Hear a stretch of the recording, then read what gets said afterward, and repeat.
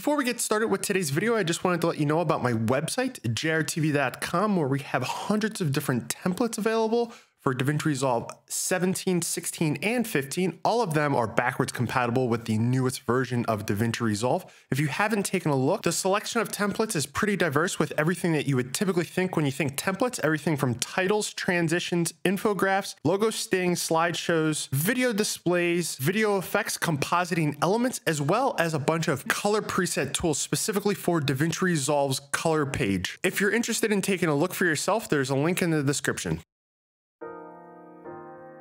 Been working on a new project. Past couple of years, people have asked me to make a course going over pretty much all the stuff I know. And I did make a little poll asking people what kind of stuff that they're more interested in learning. And it looks like the majority of people want just Fusion stuff. So don't really know all the specifics yet. I'm just currently in the process of making a whole bunch of different courses. And with that, I decided that I wanted to kind of work on some templates for the website. Maybe some people will find interest in this, and it's not going to be a step-by-step how to follow along, but I'm just working on a idea that I guess I should go over to the screen, where you have the social media logo and then a little thing that comes out. And I want to play around with the new system for bundling, because now we can add in different media in the bundle system as well.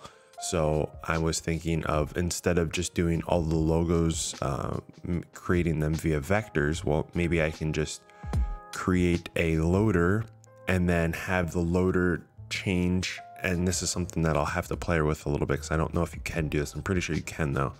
But have the loader change its value on what is loaded in the loader from a simple expression. So that's something that I'm going to play with a little bit, is using a loader. If you don't know what a loader is, there are a couple of different ways to bring in content into Fusion. One, you can use the DaVinci Resolve media system, and that contains everything that you would typically see in your media pool. So that's what you would, when you come into here and you would get the media in, that's what that is. This is going to need a media ID, and media IDs are randomly generated once you bring a piece of media in. This particular node is going to call for that media ID. The other way that you can do it is you can use what's referred to as a loader, and a loader is something that the standalone version of Fusion uses to bring media in. So if you're working on a video clip, you use a loader to load a piece of media in. If you picture, video, whatever it is, use a loader to do that. And you're going to look inside of that folder structure wherever the bundle is. So you can call for things inside the bundle, but not be so concerned where the bundle itself is located. There's just a bunch of different locations that you can have stuff stored. So it's easier when you don't have to have static links linking to things. So we could pull in a loader, right? And this will come up, but we can close that. And then I don't know, I could go like that. I'm going to take these two and I'm going to actually open up VS Code, and I'm going to look and see how they are actually put together here. Okay, so what we have here is, for this input, it's going to be expression, right? So what if we were to take this right here and then just take equals input? Let's just take all of this. What would happen here now, right? I'm curious. Let's just see. So if I take these two out and I go like that,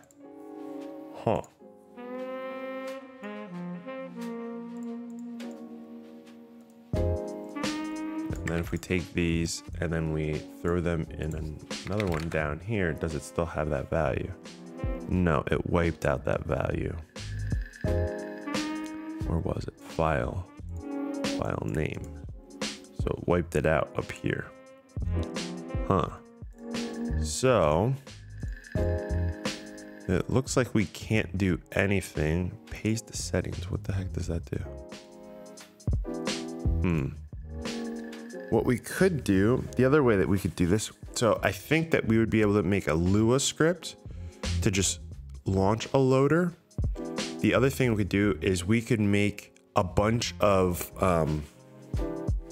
we could have it load an image sequence, right? So let's say there's 20 different social media logos, it would do the image sequence.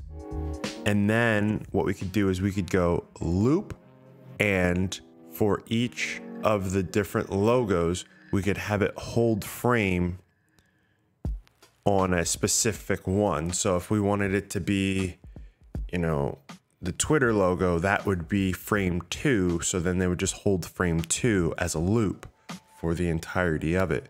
I feel like that would probably be the slick way of doing that. So let me, how would we do this? All right, so first we need to get all of the social media logos. So, okay, so if I view this, 1, 2, 3, boom, that's exactly how we want this to go. And now, if I was to, we'll remove the expression and we'll have it just based off of a slider here. So let's just create a new slider. Icons, sure. And I didn't even change any settings in there. So we'll come down, icons, and the range is going to be 1 through 3. And it's only allowed to go from 1 to 3. Default 1, and this is going to be a slider. Sure, we'll leave it like that. And this will be on the color page for now. Boom. So now we have an icon slider.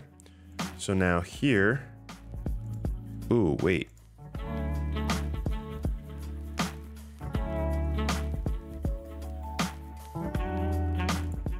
Huh.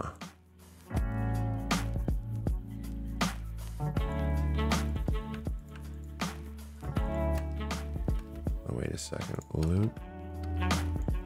No, wait. Loop. Hold first frame. Wait, what is this supposed to be? Hold 1.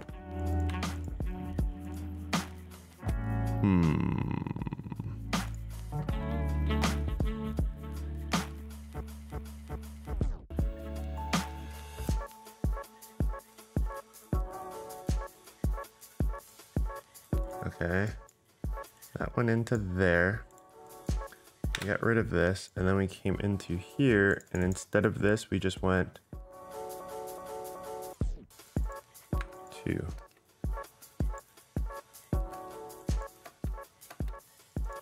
One, 3, 0. It'll always be that.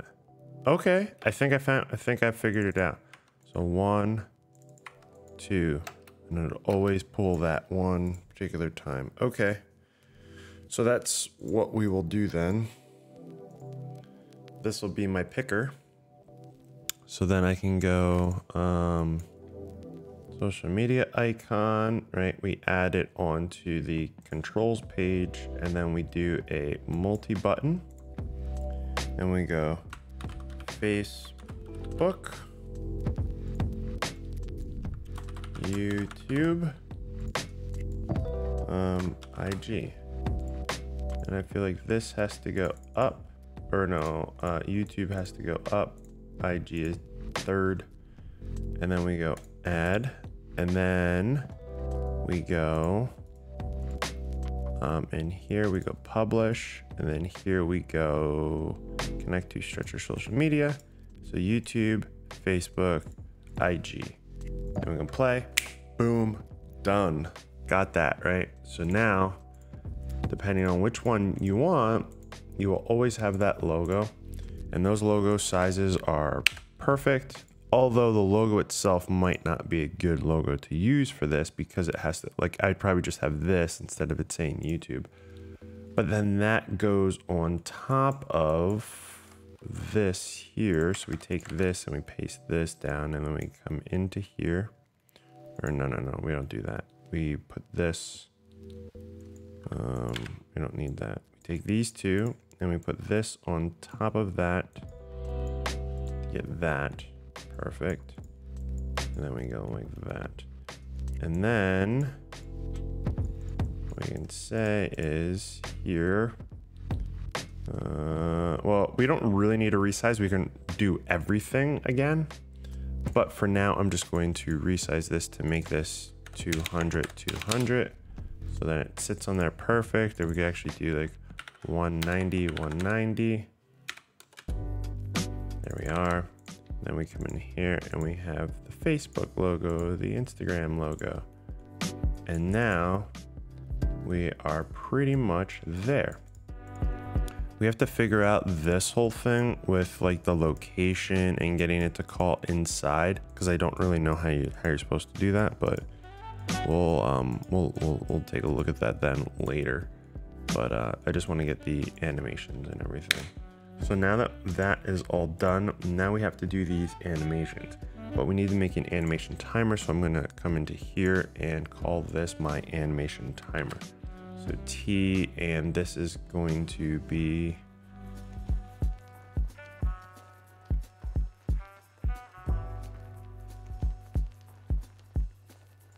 so that's how that will work. All right, so that's done. I'm gonna get rid of all of that, and that's pretty much my whole thing. I just need to work on the location of wherever this is going to go, as well as all the different icons I want, and then in here the drop down for the different ones, like what do I want it to say.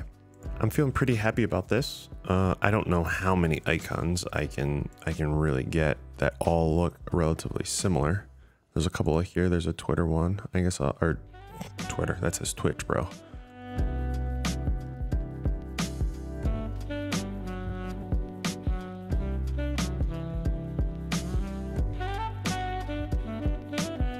So I'm still doing the same thing that I've been doing. Now I have a pretty decent list of like all these different logos.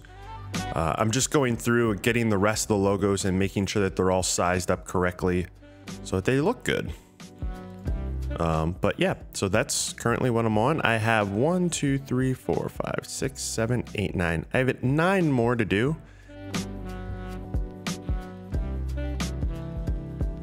Actually pause this. One of the things that I've been having an issue with, which I have to make sure I go to the websites, is all of these companies change their logos kind of often. And when you look through here, there's like different types of logos. So is it like this one doesn't have the little ringy thing? So what is that? Or you have the black one. Here you have it with the words. Here you have no words, but the little like bubble thing. And now if I go to their website, it looks like they have like none of that. So one of the things that I've been looking at is if I go into if I find their Twitter, this is probably the most up-to-date logo that they're branding themselves with. So that's what I'll end up using.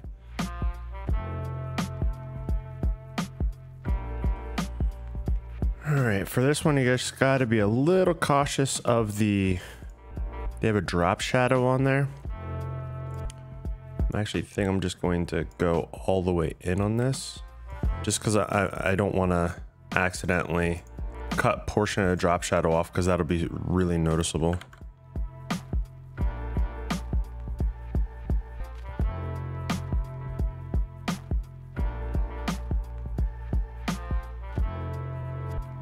So I completely forgot to turn my mic back on when I was getting towards the end of this, but pretty much I ended up getting 49 different icons. And now that the pack has been out for a couple of days, I actually am getting requests for a couple of extra icons. So I'll be adding those in for anyone that actually acquired this pack. I got the icons on there. I updated the list. I then turned everything into the new DaVinci Resolve bundle, and then was able to get it all in one settings file. I also ended up making a thumbnail, which I didn't record for some reason, but yeah, so that's pretty much the gist of this. Hopefully you guys enjoyed this and found it entertaining for the ones that actually watched through it. If this is something that you guys are interested in, let me know in the comments, and while I'm making other packs or working on things, I can just record it and kind of talk to the camera and then, you know, put it into something like this, and for the people that are interested in it. But let me know. Like I said, I'm working on a course kind of explaining how I do all of these things and a lot of the different nodes, and you know, I could just keep rambling on and on here, but yeah, there'll be more information about that when it is completed. With that being said, my name's JR. Thank you for watching. Let me know in the comments your thoughts, And I will see you guys in the next one. Peace.